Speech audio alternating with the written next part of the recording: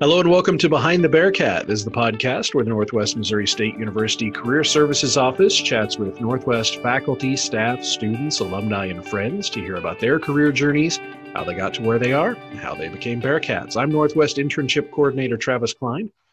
And I'm Hannah Christian, the Assistant Director of Career Services. And on our podcast today, we have Devontae Mosby. He is a Kansas City Bearcat. He played basketball as a forward on the men's basketball team here, and he graduated in 2018 with a degree in biopsych. He is now a financial advisor with Edward Jones in Kansas City. Welcome, Devontae. It's great to have you here. Hey, guys. Thanks for having me on. Yeah, I always imagine like the crowd going wild, and we need a crowd or something. Travis, we need that like, ah! I could probably find some sound. We need Matt Glore in here. Yeah. I know, right? All right, welcome, Devontae. So a lot of times my very first question that I really love to hear is, what was your first job ever in your life? Not paid, not your parents, but like real first paid job. Yeah. My first paid job was in a call center. It was my sophomore year of high school, and I got a job. I knew the owner. His son played on a basketball team that I was involved in, and he gave me a job, and I was pretty much a scribe. So I just sat in a computer room and typed in information from different companies and did that for hours on end. So that was my first job. What types of calls were they taking? Were they like sales calls or like technical, like troubleshooting calls or? Yeah. So we did some tax things for a season, and then they moved me to the call floor, which was a lot for a 16-year-old me, I will say. And I was taking calls for a bunch of different companies. You know, one call might be me selling an air conditioning unit. The next call would be me selling women's clothing and them calling in for customer service and things like that. So, wow. Yeah. So that probably prepared you for college note-taking, at least. Yeah, no, seriously. That has really lengthened my patience, man. Anytime you get calls from angry customers, you got to learn how to control your what you say and control your patience, for sure. Yeah, exactly. So talk to us about basketball. Did you love basketball as a kid? Like how did you and basketball begin your relationship? Yeah. Me and basketball, we go way back to the blacktop.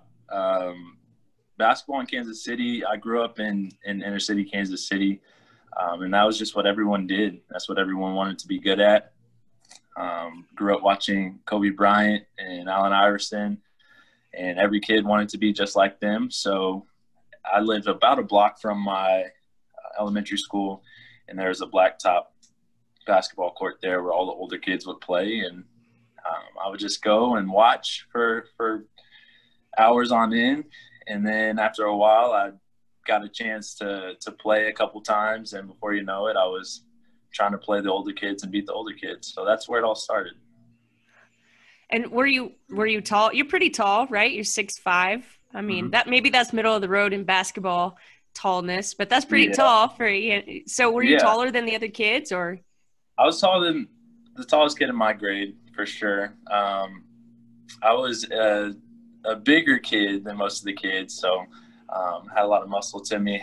My nickname at home is Fatty, so if that says anything from a child. But, yeah, I was taller than most kids. I've worked really hard. I really just took it serious from a young age. I don't know what it was.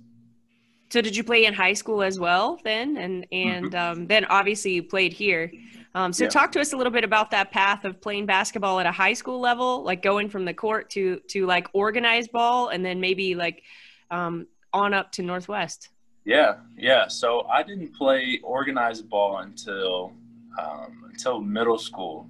It was 7th grade, I believe. That was the first time I ever got on a team, and that actually was a big time learning experience. Like I never knew how to rein my game in. I never knew how to not foul everyone. Even throughout high school, I don't think I really figured it out.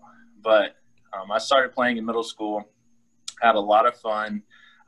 But the way that I grew up playing was just really all out, kind of angry type of play. And once I started playing with an organized team, it kind of allowed me to learn the different skills on how to slow down, on how to share the ball with your teammates, how to play under control. Played in 8th grade, and my body was pretty awkward at that moment. I'm into high school. I played varsity my freshman year, and I continued to just work on my game and try extremely hard. And I don't think my game took a turn until about my junior year in high school, when I started playing for this competitive team in Kansas City.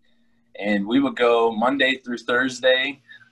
We'd have practice Monday, shooting Tuesday, practice Wednesday, shooting Thursday, and we'd leave for like a tournament on the weekends. And my coach there would spend a lot of time with me in the gym, and as well as my high school coach would help me to open the gym in the morning and things like that. And I just really got a lot better. So even throughout high school, I was still progressing since I didn't play, since I was on an organized team as a young kid. Some people started like 5 years old. So how'd you get to Northwest? Was that through basketball, or had you discovered Northwest academically and then decided to do basketball? Or Yeah. So out of high school, my recruitment process was pretty challenging for me. My mom, in the midst of getting offers and all those different things, my mom ended up getting breast cancer. So I was looking to go far away and see how far basketball could take me from Kansas City. But when that happened, and it was really sobering, so I ended up going to William Jewell out of high school, which is a liberal arts school in Kansas City. And after 2 years there, I looked to transfer, and Coach Meyer, who's now coaching the women's team, and Coach McCollum, they reached back out to me. They recruited me pretty heavily out of high school, and I decided to stay closer to home. And they reopened that conversation, and I came on a visit, and the rest was history. So it matters who you know, right? We always try to hammer that home, like, don't look at relationships as transactional by any means, but by building relationships with people, you don't know what seeds you're planting for your future. We always try to share that, especially with students. Definitely. Life, if there's anything I'm learning, life just changes. Seasons change and circumstances change. And even out of high school, Coach McCollum, he recruited me pretty heavily. And I think in a different world, I would have went to Northwest out of high school if I knew what I knew now. But I know that kind of was a hit to them after all the time they spent recruiting me and how honest and genuine they were. And once that opportunity opened up again, when you talk about it's who you know and keep fostering those relationships. I sat down with Coach Mack, and of all the schools that were recruiting me the second time around, he was the most honest. He was the most genuine. He even talked about me redshirting after having some pretty solid seasons at a different school, which was a very honest and humbling thing. And the reason why I came to Northwest was just knowing that, even after going to a different school initially out of high school, that they would give me another shot, and they would give me an honest shot, not promise me everything in the world to get me to go to their school, but truly tell me what it would be like playing there. And I thought that was really awesome. So I'm really glad that those two relationships between the coaches came back around. So if you're playing basketball, working on your game, especially later in high school, you're on a competitive team. Talk to me about working. Did you work at the same time you were playing, especially maybe in high school? Or how did you manage that? How did you juggle that? Yeah. So I worked my freshman year and my sophomore year, and things started to really pick up. I also played football, in high school. So it pretty much ended up being sports all year round. And my mom made some serious sacrifices, as well as my brother, for me to continue to play. We didn't have much growing up, but my mom definitely sacrificed a lot to make sure that I could play competitively and get a full ride scholarship. And that was a big goal of ours. So I wasn't able to work during that other than odds and end jobs. Sure. Around the house and for family, friends, and things like that. So when you were playing, you've been at Jewel. So when you come to Northwest for the first time, you graduated with the biopsych degree. Was that something you had started at Jewel? Like, what interested you about that area of study? Yeah, so I started as a biology major at Jewel, and I wanted to continue that because I knew I wanted to go into the health profession. I had my mind set on that, and I just felt like it was an area that, if I had to pick one, I'd at least want to be working with people, and I also would want to be working and trying to help people in some kind of way. And I had my mind set on that at high school. I transferred and decided to continue with that and pursue physical therapy. So whenever I came to Northwest, I just transferred some of those credits and kept it going, kept it rolling. So biopsych meaning like you kept that biology aspect that you've been working toward at Jewel, but then I'm assuming like psychology is very specific, like the science of the mind, I guess, understanding how people think. What were you thinking as far as having that major, like after basketball or after you left sports? What were you thinking? I know you said the health field, physical therapy. Edward Jones, as far as I can tell, doesn't do physical therapy. So how did you kind of walk me through that path? Yeah. So the biopsych track fit kind of the prereqs for physical therapy school. You'd end up having to take the GRE, which involved a bunch of different aspects of schooling. But whenever you're dealing with people, I think it's an amazing, fascinating, yet it creates more questions. It's like mysterious as well. But the mind is just so intriguing to me, and how we think and how we feel, why we think and why we feel. It's just a very complex thing. So I saw the value in that, and I decided to go the biopsych track. And fast forward to now, I think most of business, I'm at Edward Jones, and we do finances and things like that. But a lot of times when I'm not crunching numbers, I'm really just working with people on their emotions and talking to them as a friend, making them feel comfortable and heard. And a lot of those things happen whenever you understand just how the mind works. Maybe another thing to pull out of that, because I see this a lot. One of the beautiful things about sports is that you can see, like, you have immediate feedback. My mindset or my mind is in this place. I get this result in my performance, right? And so to be able to translate, I see athletes who don't have a lot of work experience, but they're able to translate that my mind performance into like my performance. And they have a leg up sometimes on people who've had jobs, but don't have that mind performance connection. Yeah. That's self-awareness, definitely. When playing sports and when, playing at Northwest is no easy feat. I have friends who play at big time Division I schools. A couple are in the NBA and the NFL, and I talk to them even about our preseason process. And if you talk to any Northwest basketball player, they'll tell you about preseason with Coach Mack.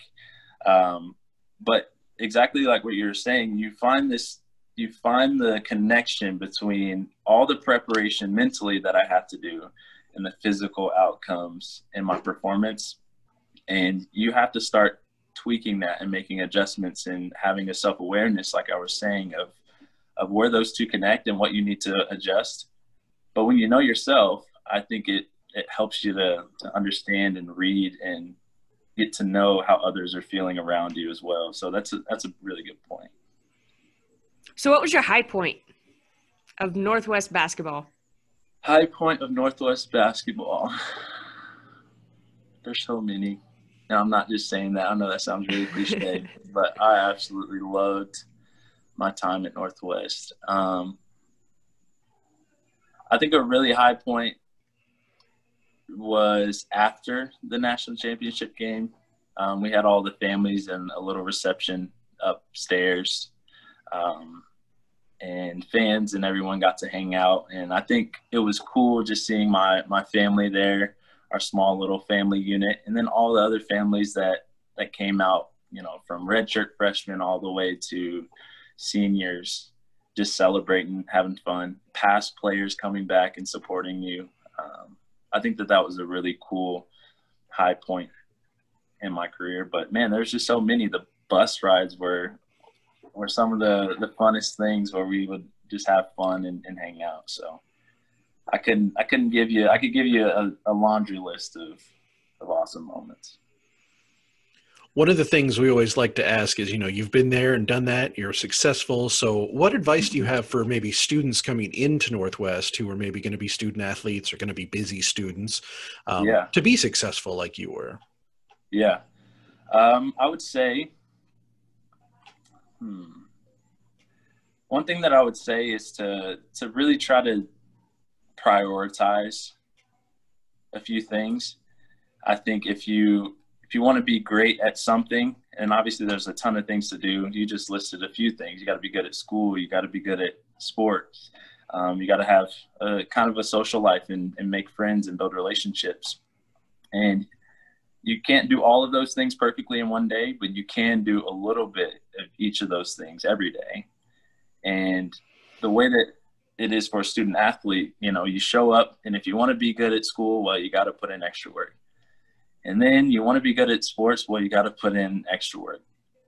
And without priority and without figuring out and making those few things most important, you can really get overwhelmed and get kind of swept away. So, and then I'd also say, really try to figure out who you are as a person.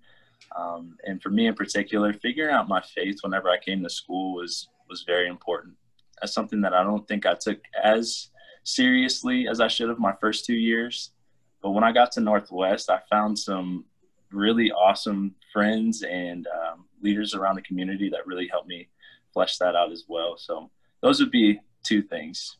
Figure out yourself and figure out what you want to prioritize. Awesome. So so you're playing basketball, you're winning national championships, everything's on a high. So you graduate from college. What was your mindset as far as getting a job right out of college? What were you thinking? What was your preparation? And then what did you do? What was your path there? Yeah, so I was preparing to go to graduate school. I was going full force at that. And it's kind of funny how things change. Obviously, I'm sitting here in my office at Edward Jones, not a physical therapy clinic by any means. So I was working some odds and end jobs in town, ended up in the yard of Ron Houston and Dennis Dow, who are awesome people. And they were talking about their investments, just talking about it, discussing it. And here I am doing work, and I'm looking over my shoulder like, what the heck are you guys talking about? Like, you can use money to work for you and obviously be very generous like those two are. And from there on, I just caught this itch for money management. And I saw that my heart to help people really could be fleshed out in this career. So I decided to network, talk to different people who understood it. They ended up taking me to someone in town still. His name's J.R. Kurz. He's a Northwest grad, and he sat me down, got me started investing, and just continued to teach me. And he, at the end of it, he ended up saying, you know, I really think that you would be a great fit for this. And here I am looking at him with his 4 little girls, his wife, and he's all over town just having fun and enjoying them. And, you know, I thought, yeah, maybe I could. So I went off and worked for a summer at a camp that I worked every summer throughout college. And then I decided, yeah, I'm going to take this leap and jump into Edward Jones. So it's a who you know type of thing for me. So how do you let's pretend like maybe I want to have a fourth, fifth career here. So I'm a student. Yeah. How do I get involved? How do I start working at a place like Edward Jones? Do I just apply? Do they have positions? If I want to become an advisor, what do I have to do?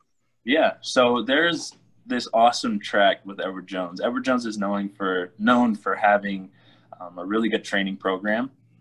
And there was a track for people who just recently graduated from college or are changing careers.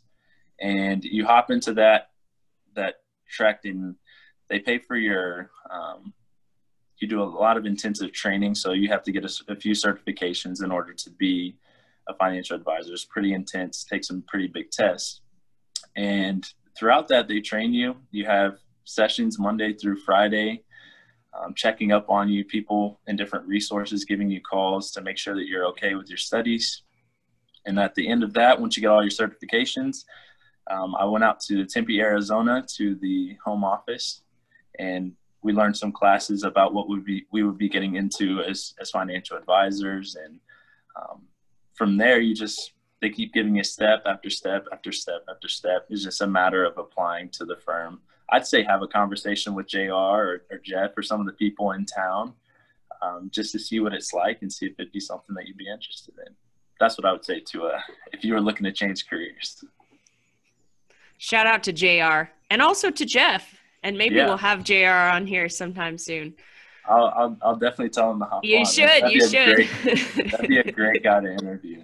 Do you have so in that transition from basketball and school into work, what transfers over well? What was something that surprised you, maybe about going into a full-time working world? Yeah. What skills transferred well? Maybe what didn't? What'd you have to learn that was new? Yeah. I'll start with some things that I didn't really understand. And I think it was so whenever I got done with basketball, and you leave Northwest, which is an amazing place. But I came back to Kansas City. It's a pretty big city. Like you got to drive like 20 minutes, which is kind of crazy. But whenever I decided to go into Edward Jones, a big part of the commitment is knowing that it's going to take a few years for you to build your business. And I had to shift from thinking in semesters where, okay, something's going to happen. A few good things are going to happen, and it'll happen in like 2 months. We're planning this, we're doing that. Awesome. And then at the end of the semester, you get a break and you get to run it back again. In life after school, the time frames extend and your expectations have to shift for when you want to see something happen or when you want to accomplish a goal. And I think that was really tough for me just getting out of school to make that shift. So people who are graduating, people who are about to graduate within the next couple of years, start thinking about and practicing on what are some long-term goals that I want to accomplish that may take 1 or 2 whole years of consistent effort as opposed to, short sprints. Because I'm seeing that life turns into quite the marathon after school. So that's something that I had to adjust to. Another thing I had to adjust to, being a student athlete in Northwest is super awesome. People love you, kids adore you, they look up to you. Once after school's over, that kind of changes and you become important to a few people. And it's important to just pour into those relationships. And it's a humbling thing going into business right after school, being a student athlete, because that success and that notoriety just isn't there anymore. And you have to shift and make a shift and pivot and start to build your business that way and just continue to work hard at the fundamentals that made you a good student athlete, which kind of leads into the good things that transfer. In order to play basketball in Northwest, you got to work extremely hard. And you also have to really sacrifice for the betterment of the team. That was one thing that Coach Mack always harped on, and I think it was why we were so successful, is that from the top to bottom, everyone was making a sacrifice for the betterment of the team and in order to reach the goal. And that's something that I continue to do now, even as I have my business, but also try to serve my family. And I started a family after getting married a year ago. So that sacrificing for a goal, sacrificing so that you can achieve something greater, definitely transfers over. You've also gotten involved with the alumni board recently. So how did you get involved with that, and what are you doing with that position? Yeah, I got involved. I reached out to Bob. You guys had him on the podcast not long ago, and I really just wanted to see how I could get involved. You could ask any of my friends whether they went to Northwest. If they went to Northwest, then they know. But all my friends who didn't go to Northwest, they know how much I love being a Bearcat, and how proud I am to say that, and just the community and the family, that culture that we have up at Northwest. So I just wanted to see how I could serve, see how I could get involved. And I joined the Kansas City chapter. And earlier this year, Bob asked if I'd want to join the alumni board, and I accepted. Awesome. That actually is a perfect lead up to one of my favorite questions, which is, what does it mean to you to be a Bearcat? What's behind all that culture? What's behind being a Bearcat for you? I would say being a Bearcat is to be a giver and to be proud of the university, proud of the community that you're a part of, and to give all that you have so that other people can experience it the same way that you did, or even better. The reason why I came to Northwest, I remember the conversation with Coach Mack. He said, when you come here, the question that you'll have to ask yourself, it'll be less about what you can get from Northwest, and it'll be more about what you can give to Northwest. And that will determine how awesome your time is here, or how bad your time could be if you chose to come here and not give. And year after year, practice after practice, class after class, the more I gave to the community and the more I gave to my teammates and my classmates, it's funny how the more I got back, the more, warm fuzzies, not necessarily money or anything, any tangible things, but just great relationships, great people. So I think to be a Bearcat means to be a giver, and also to be very proud of your alma mater. Excellent. Well, if somebody would like to reach out to you, maybe with questions on financial planning or, mentorship, how can they get a hold of you? Yeah. I'm on LinkedIn. You guys can find me on there, or Instagram, just my name, Devontae Mosby. Facebook, any way that you can reach me on those social platforms. And I'd love to connect you with people. If you're coming out of school and you need to at least have a conversation about what career path you might choose, or I meet business owners and individual investors all over Kansas City, and I'd love to make connections with Bearcats and see if I can help you land a position where you want to. So yeah, I'm on all the social media platforms. Just give me a call, and I'd love to chat with you. Excellent. Any last tips or tricks or words of wisdom that you can leave us with? I think I've kind of I want to give people like a platform for them to give a great soliloquy if they want to, just wax eloquent. This is your time. Man, I would say for me, life has not been easy. I haven't been here super long, but also understand that at the end of the day, we're not here very long.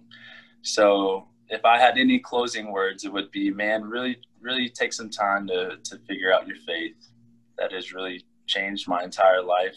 Me putting my faith and trust in Christ, and actually getting around people who could show me how to do that and what that looks like. And it's taken me from being super angry, super anxious, not to a perfect person, but to a person that's working through those things and learning to enjoy the adventure of life before I get out of here. So that would be my closing words. Awesome. Thank you so much, Devontae. Yeah. It's been great having you as a guest. Yeah, I appreciate you guys. All right, well, that'll do it for another edition of Behind the Bearcat, and we'll talk to you next time. Hey guys, we hope you enjoyed that episode. Don't forget to follow on your podcast platform of choice and on YouTube. Also, click the little notification bell on YouTube so you never miss an upload. And you can follow us on social media on Twitter, Instagram, and we have a LinkedIn page.